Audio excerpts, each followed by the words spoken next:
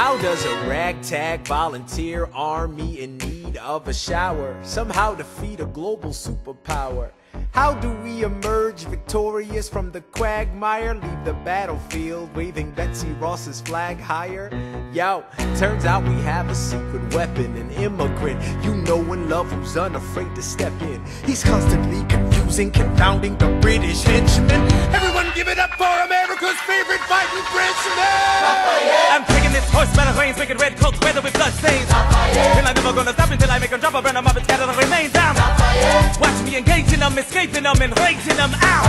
I go to France for more fun, I come back with more guns on ships, and so their balance shifts. We rendezvous with Rochambeau, consolidate their gifts. We can end this war in Yorktown, cut them off at sea, but for this to succeed, there's someone else we need. I know.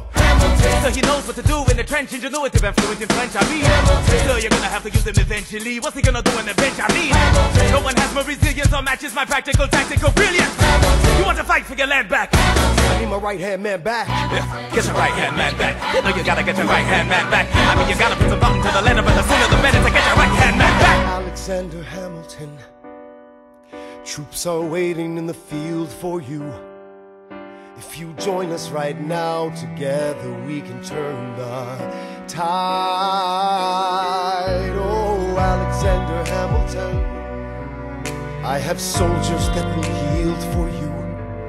If we manage to get this right, they'll surrender my